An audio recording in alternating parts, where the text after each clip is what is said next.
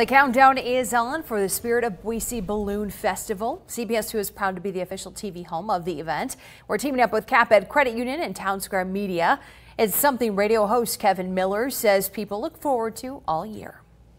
You know, it's amazing that you have people from all over the country, all over the world, come to Boise, Idaho to experience balloons.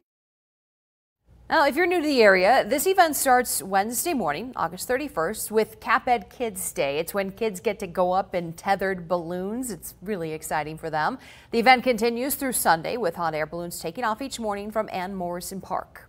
People in Idaho love balloons. It makes us all feel like we're little kids. And whether you're a little kid genuinely or a kid at heart, this is an event you don't want to miss. Friday evening is extra special because of night glow. The balloons are all lit up after dark. It is a must-see. If you want to be a part of the community or you are a part of the community, why not join us once again?